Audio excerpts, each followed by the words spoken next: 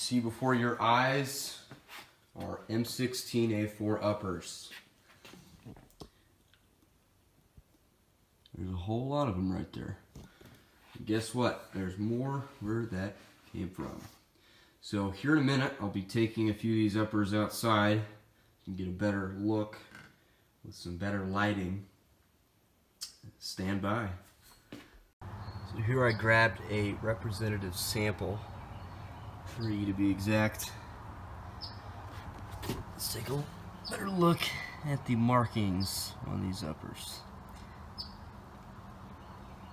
Right there, you have the F mark, you get a square forging mark, your Maytag sight. Moving forward, here's your PNS products rail.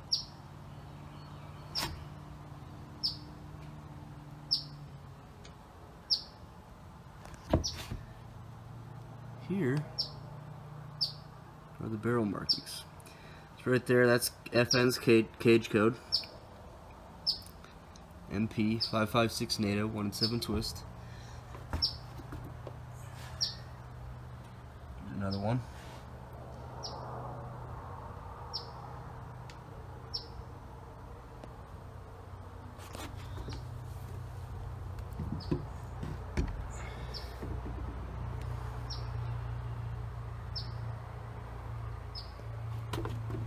There you can see the chrome lining. Yep, right there.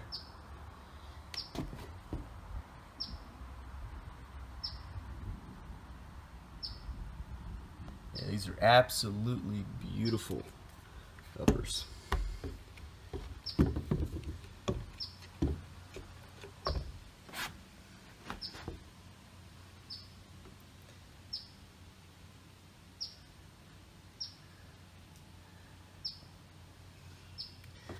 So, like I said, or didn't say, I can't remember, these differ a little bit compared to the other M16A4 uppers I have currently in stock. And here is how they differ. Major differences: the carry handle sight versus the backup rear sight.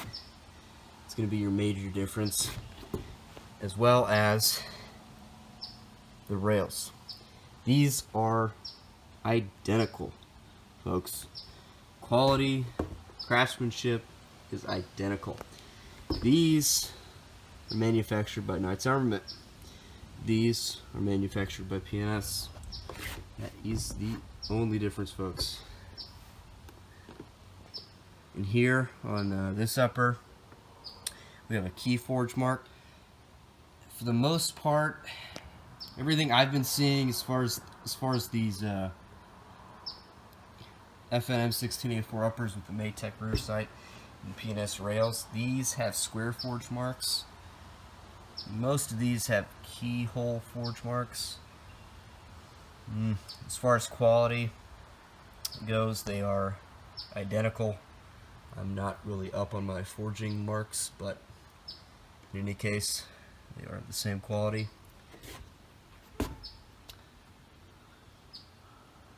Now we are going to go over the specs on these FN M16A4 uppers, starting with the upper receiver.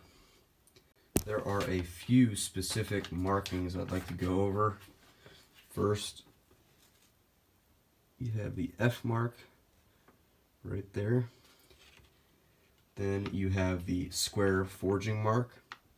What that tells us is that these were produced by Brass Aluminum Forging Enterprises. They make upper receiver forgings for a wide variety of different manufacturers. Obviously, FN finished this one, that's why there's an F mark. Moving on, we have the T marks right here, as you can see. And then you get this Maytag rear sight, which is covering the T2 mark. I'll have that Maytag rear sight taken off for you to look at here in a bit. Here I have the Maytag rear sight taken off. You can get a better look at it.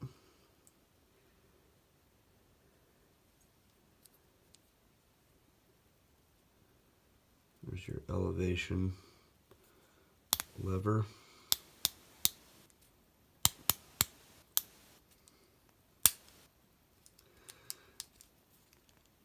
Everything seems to lock up nice and tight. Also, you can see your cage code there on the bottom. It reads 0GU83. I believe that is Maytag's cage code for this item. I mean, it's gotta be.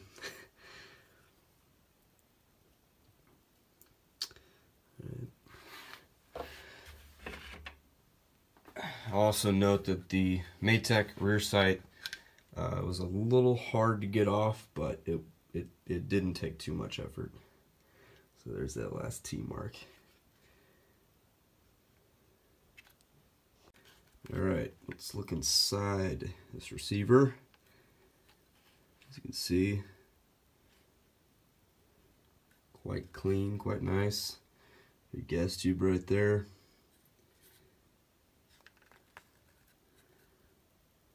See inside the chamber. See the chrome lining. Alright, let's move further along. Let's check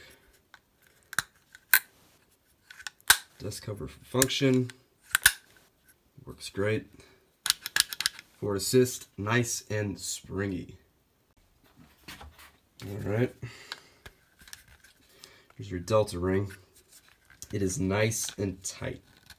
A lot of spring tension there. These rails are certainly not coming off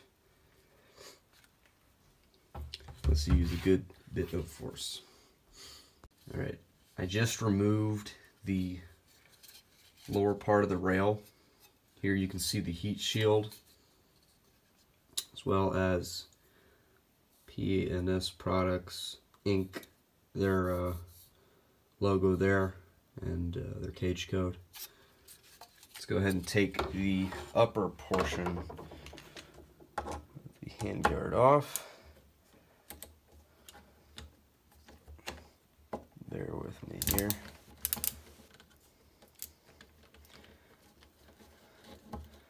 Alright, it's nice and loose. I'll leave that retained in there. Alright, let's see about getting this upper part off.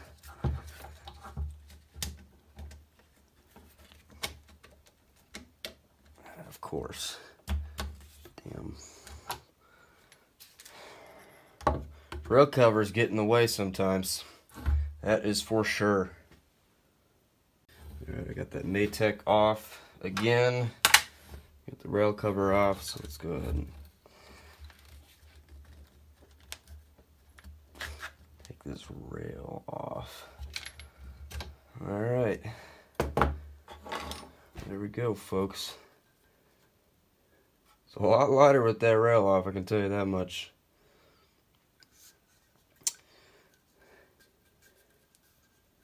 Alright, so you can see the underside of the barrel. Let's go ahead and look at the top here.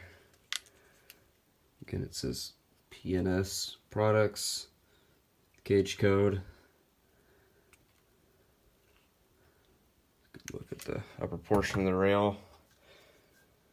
Alright, now under here, looks like there's a date stamping. And it says, let's see if I can get it on camera. It says 8/12. It's right underneath the gas tube. So I'm guessing that was the date in which this upper receiver was manufactured. So 2012. It's not too long ago. Alright. Alright, took the rail covers off. Now you can see all the other markings.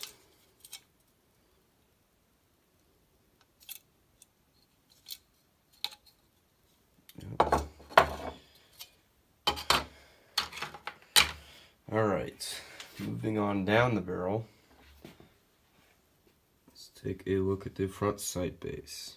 So your end cap right there, the triangle variety. Your sling loop, bayonet lug. Alright, markings on the front sight base. You got an 84 right there. I can tell you some of them are marked 7, some of them are marked 81. They seem to have, there seems to be a fairly wide variety of numbered numeral markings on these front sight bases. Not every single one of them is, I've confirmed that, is F marked. Some have this A, K right next to the F mark. Not really sure what that means, but it's there on some of the front sight bases. Alright, looking at the markings on the barrel. So, let's get that to focus correctly. Come on. Alright. Let's see the cage code right there. MP 556 NATO 1 and 7 twist. And that cage code, that is FN's cage code. It's 3S679.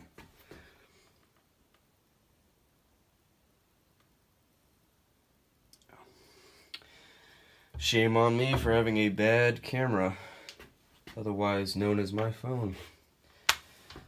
So, last but not least, get the flash hider. A2 variety, obviously.